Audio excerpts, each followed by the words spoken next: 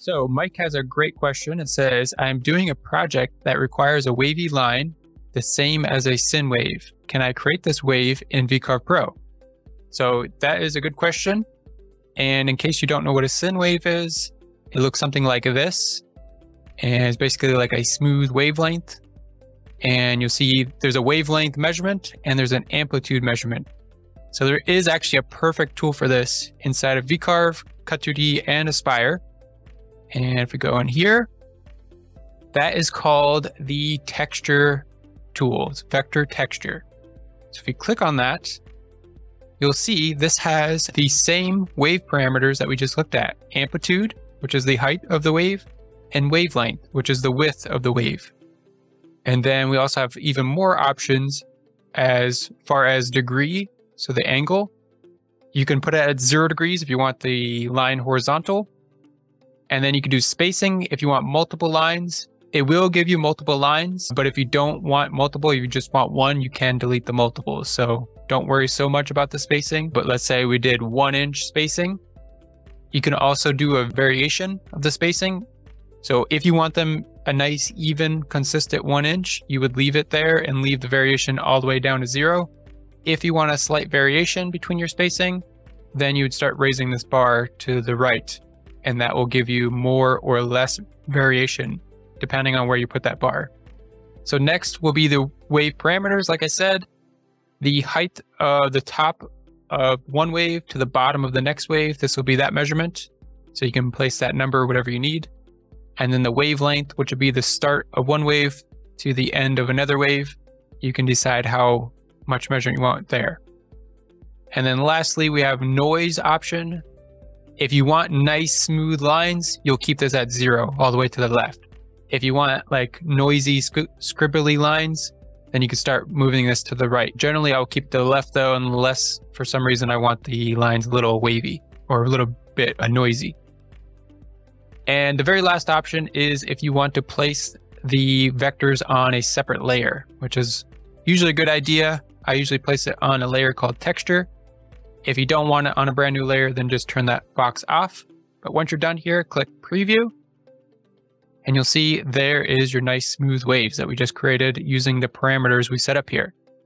And if you're not happy with it, or if you want to change something, let's say we wanted them a little taller, we can raise our amplitude or type in a number there and then click preview. And that will make the changes live on the screen there. And then you can keep changing all these different settings until you're happy with what you want. Once you're happy, click OK. And there you go. Now you have your texture. And like I said, if you want just one of these lines instead of all of these, they will be automatically grouped together. So you just select them and click the shortcut, the letter U, to ungroup. Now it is in separate pieces. So now you can just select everything and just delete everything except for one. And one thing I would also mention here is you'll notice these lines, if you look at the node edit mode, are usually very messy with nodes. So it usually is a good idea to go to the curve fit tool and switch these to Bezier curves. And I like to use a tolerance of 0.004 inches. And we don't really need sharp corners because these are smooth lines. And we do want to replace selected vectors. So you'll see all these nodes that are currently on there, all those little tiny dots. If we zoom out and click preview, you'll see now it is much cleaner, much smoother. So that will carve quicker and will be less data your computer has to process. So it'll be a little faster on your computer as well. So once you're done with that, click OK. And there you go. That's basically how you create these wavelengths like this. Now there is more things you could do with that. I will show you real quick. If we delete that, let's say we're to add a shape in here, it can be any shape you want. I'm just going to go to the clip art library. Let's say we did a heart shape. Go back to the drawing tab.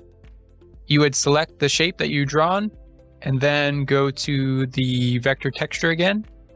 And this time we're going to keep everything the same. Just click preview and you'll see now the texture will stay within your shape that you created.